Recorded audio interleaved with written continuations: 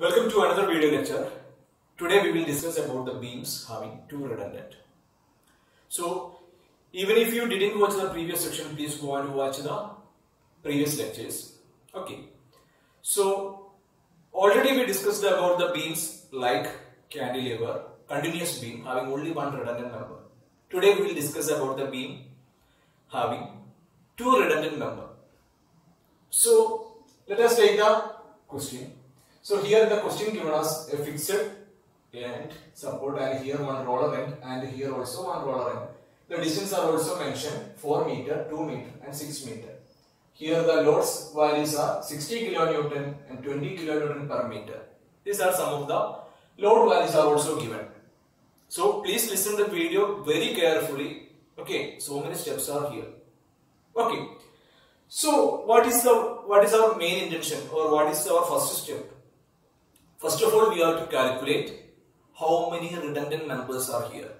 So in this case, here 3 reactions, here 1 and here 1. So total 5 reactions. So our equation is R minus 3. 5 minus 3 equals 2. So there will be 2 redundant members. So next we have to identify which member to be removed. So in this case we can consider this. If we remove this B and C, then it will become a cantilever beam. So then it will be very easy for us to analyze. So here we will remove this roller from B and C. Then you have to consider this as a cantilever beam. So when you are applying this, please listen to these 3 steps. When you are applying this 60 kilonewton and 20 kilonewton per meter, what is going to happen? When you are going to apply these external loads like 60 kilonewton and 20 kilonewton per meter, what is going to happen? There will be deflection at B and there will be deflection at C. So we will write down as delta 1B and this as delta 1C. Okay, let us assume these are some of the deflections happened over this B and C. Then the second case, what is going to happen? We all remove all external loads. Then only considering this RB, the redundant member. Then also there will be some displacement in the upward directions. So we will consider this as delta 2B and here delta 2C. Okay.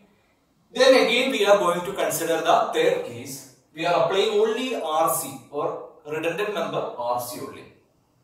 Then here the deflection at B will be delta 3B and delta 3C. These names are only for easiness. Okay. So finally we can write down total deflection occurred due to these external loads equals to the redundant member forces.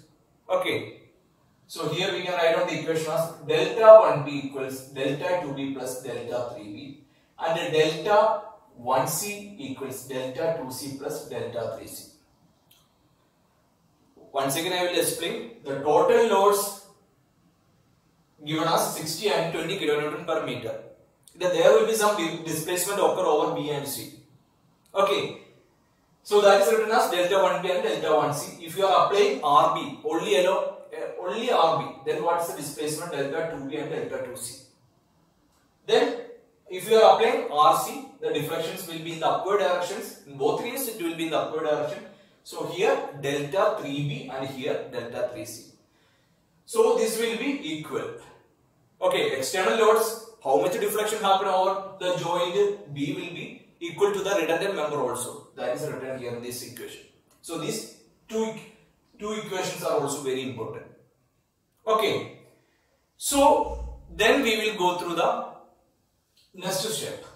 What is our next step? What do we have to find out?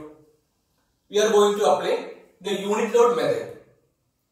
First you have to find out the deflection at B and then after C. We have to calculate using M by EA into dx. Integral M multiplied by M by EA into dx. Okay. So considering this external loads, what is the specialty of why we are using this unit load method? So such that we can consider these two loads at the same time. Okay. Otherwise, you can use M by EI diagram also. consider this load separately, 61st and or 620 kilonewton per meter. Then coming to the unit load. First of all, we are going to check out with the BC member, BD and AD. We are going to divide these members into different members, BC, BD and AD. And in the first case, we are going to consider this C as our origin, and second case B as our origin, and third case D as our origin. Okay, or you can select C as your origin, and in these two cases also you can consider C as your origin. So for our easiness, we are going to use this B and here D as our origins. So the limits are also given 0 to 6, 0 to 2, 0 to 4. Okay. Then, what is if you are taking a section over here, if you are going to take a section over here, what will be the moment? We know that the total load is 20 kilonewton, so minus 20 into x, then how much distance will be x by 2? So the value will be minus 10 x square. Then coming to take the section at here, this is your x. Then what will be the value? The total force will be 20 multiplied by total distance will be 120. Okay, so that is the force here. 20 multiplied by 6, that 120. 120 is acting here. Then what is the distance here? This will be 3. So the value will be minus 120 into x plus 3. Then coming to the next section, you are going to consider our next section. What will be the value? Minus 20 into this dv distance is 2. It is given in the question. So total distance will be x plus 5. Then considering this minus 60x, the value you can add up here. So this is the procedure. I hope it is also clear. Okay.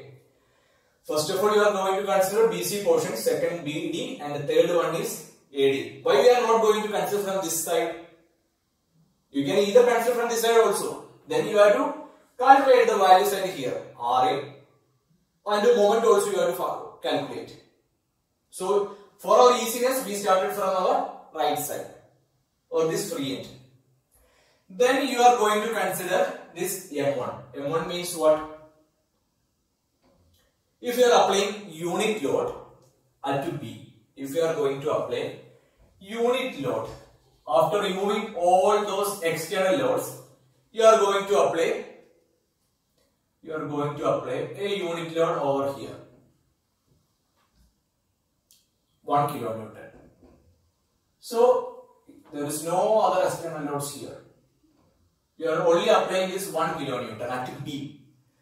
So when you are applying this 1 kilonewton, what is the moment? That is mentioned by M1.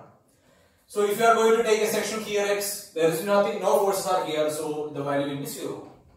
Then you are going to consider a section here, the value will be minus x. If you are going to consider here a section x, the value will be minus 1 into x plus 2. I hope it is also clear. Then you are going to consider the M2 value. M2 means what?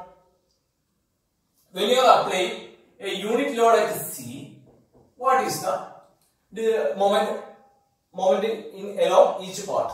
So if you are applying section, cutting section x, the minus x, and if you are going to take a section here x, then will be x plus 6. Only 1 kilonewton is acting here. Here minus x plus 8. Finally. So then what is our step? You have to integrate all those things. Then you have to integrate all those things.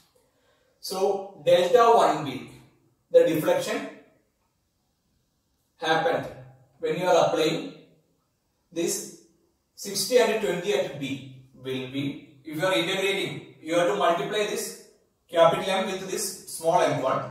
The value you will get is finally this is the value. So please do the calculations. Okay. If we did the calculation, the video will be very large. Okay. Then similarly, you have to calculate this value also. Delta 1c. Delta 1c means you have to multiply with this capital M with this small m2.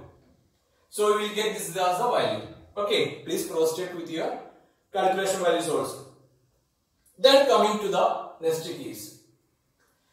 Already I mentioned about the M by EI diagram. So if you are going to apply, then we are going to consider when you are applying the external redundant force. When you are going to apply this external redundant force, what is the moment? Already we did so many problems related with these values.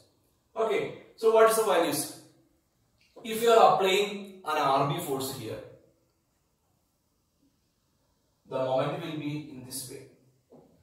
Okay, this distance will be 6, so you have to calculate this area. So half into 6 RB by EI, here the value will be 6 RB by EI, multiplied by 6, then take down 2 by 3 into 2 by 3 into this distance 6. So that is calculated here. Then you will get 72 into RB by EI. Similarly, you will calculate the delta 2C. You will obtain these values. Please do the calculations. Similarly, the delta 3B and delta 3C is also calculated. Please check out the calculations. You only just want to divide this triangle. If you are applying an RB force, then what is the displacement? At delta 2C, you only take down the listen. If you are applying an RB force here,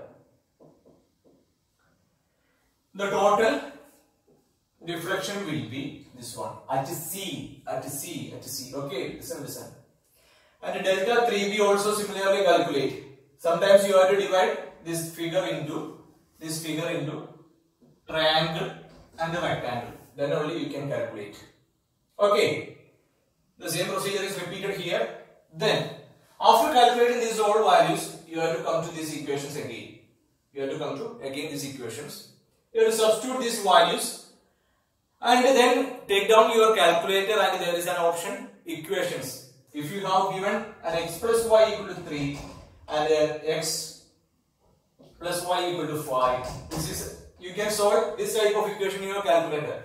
So just substitute this value and you will obtain the values as RC and RB as 47.62 and 122.06 respectively. And also you can find out this RA and also MA. Okay, this is a procedure if you given two redundant member forces. Okay, I hope it is also clear. Okay, thank you.